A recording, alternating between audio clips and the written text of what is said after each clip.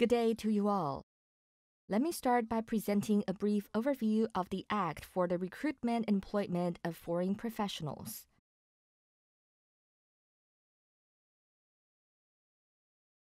The Act passed its third reading in the Legislative Yuan on October 31st in 2017, was promulgated by the President on November 22nd, and was formally put into effect by the Executive Yuan as of February 8th this year.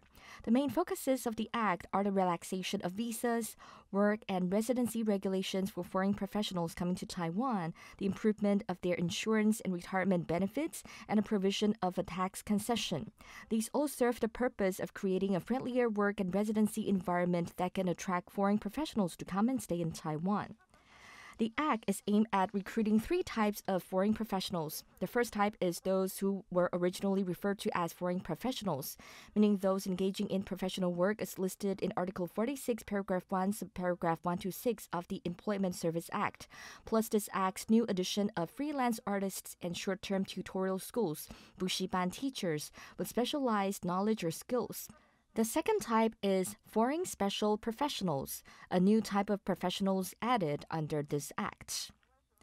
They are mainly high-skilled individuals in fields of special expertise who need to be recruited by key industries targeted for promotion under Taiwan's industrial development policy.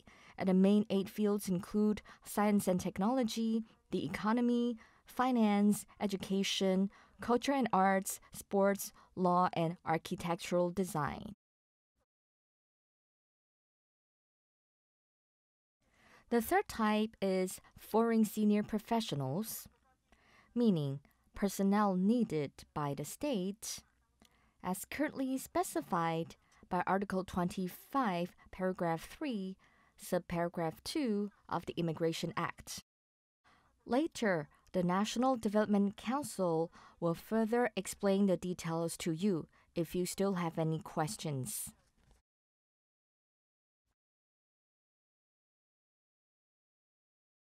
The content of the Act consists of 22 articles involving the powers and responsibilities of 12 ministries and commissions and requiring the making or amendment of 11 subsidiary executive instruments. There are 3 main parts of content. The first part concerns the relaxation of work and visa regulations, a chief component of which is the Act's provision for the issuance of the employment gold card to special professionals. There's also provision for the issuance of personal work permits to foreign freelance artists and to open a way for foreign teachers with specialized knowledge or skills to be employed to teach in bushibans. That is, in the future, foreign teachers can be employed by bushibans not only to teach languages, but also to teach specialized skills. The fourth component of this part is the issuance of job-seeking visas to foreign professionals. This is a new kind of visa allowing the holders to come to Taiwan to seek employment, and if they find employment, they can directly obtain a work permit. The second part concerns the relaxation of stay and residency regulations for parents, spouses, and children. In the first place, we have eased the rules so that the spouse and children of a permanent resident foreign professional can apply for permanent residency after staying in Taiwan for 5 years without restriction as to age or proof of financial ability. Next, provision has been made for the spouse and children of a foreign senior professional to co-apply for permanent residency together with the senior professional. Thirdly, the Act provides that if the adult children of a permanent resident foreign professional meet the specified conditions, they can obtain personal work permits. Fourthly, the maximum length of stay for a family visit by the lineal ascendants of a resident foreign special professional or their spouse has been extended from 6 months to 1 year. The third part concerns the provision of retirement, health insurance, and tax benefits. Firstly, the Act provides enablement for permanent resident foreign professionals to utilize the new labor pension system and for full-time foreign teachers in public schools to receive a monthly pension.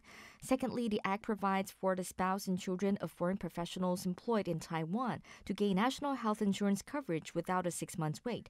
Thirdly, the Act creates a tax benefit for foreign special professionals who for 3 years after first coming to work in Taiwan can have the portion of their salary above 3 million NT dollars discounted by half for the assessment of personal income tax. A special web page for the Act has been set up on the website of the NDC. This contains a large amount of information, including the Act itself, related subsidiary executive instruments, and a Q&A of most frequently asked questions. If anything is still not clear enough or anyone wishes to know more details, we have provided a contact window of the agency or agencies concerned for each article of the Act. We hope everyone can make plenty of use of this webpage. As regards to applying for the Employment Gold Card, an online platform for the application process has been developed and set up by the Ministry of the Interior. It not only enables applications to be processed in a shortened number of days via a streamlined procedure, but also enables many tasks to be conducted more efficiently online. For the content of the Act's 22 articles, a simple process can be utilized to explain which preferential treatments apply to someone according to their foreign professional status.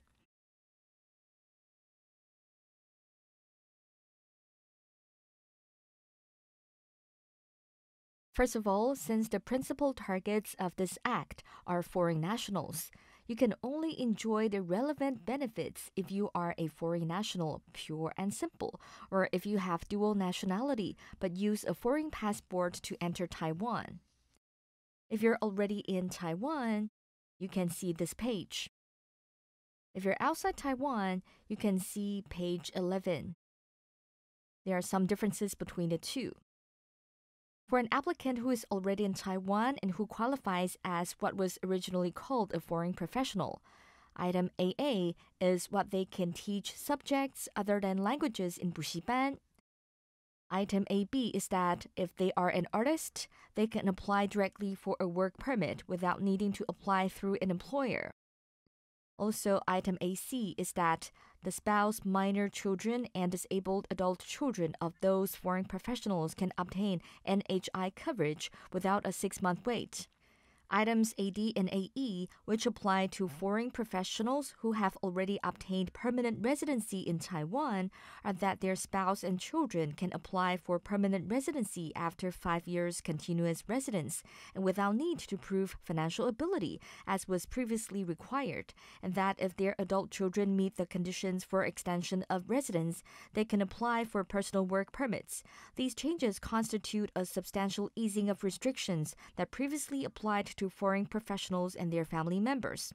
In addition, items AF and AG are newly created benefits that enable foreign professionals to utilize the new labor pension system and enable foreign teachers in public schools to apply for monthly pension payments. The items apply to those who qualify as the aforementioned foreign special professionals. There are more favorable conditions, so the qualifying criteria are higher. If you meet the conditions, you can apply for an employment gold card, and your work permit can be lengthened in duration from 3 years to 5 years. Also, your or your spouse's lineal ascendants can stay in Taiwan with a family visit visa for up to 1 year. If you have obtained permanent residency, you can enjoy all of the A-item preferential treatment listed above. For foreign senior professionals, the main additional benefit is being able to co-apply with spouse and children for permanent residency. If an applicant is not yet in Taiwan, it will be the same, so that if, for instance, they are a foreign professional, they can likewise apply to the Ministry of Labor for the benefits of items AA to AC, but since they will not yet have obtained permanent residency, they will not have the benefits of items AD to AG. For foreign special professionals, besides the 3B items benefits, there's also the tax concession that if it is the first time they're approved to work in Taiwan, then within 3 years, the portion of their salary above 3 million NT dollars will be discounted by half for the assessment of personal income tax. But they must meet certain conditions to qualify for this benefit. The same rule also applies to foreign senior professionals. Furthermore, applicants who are not yet in Taiwan can apply for the employment-seeking visa that has been newly provided by this Act, allowing them to come to Taiwan to look for a job. As regard the content of the items just now introduced, page 7 and 8 will have comprehensive explanations of the relevant procedures and case examples. If you still have a question about any rules relating to this act, this page provides details of the phone numbers and contact persons of the service windows in the government agencies concerned, and you may contact them directly.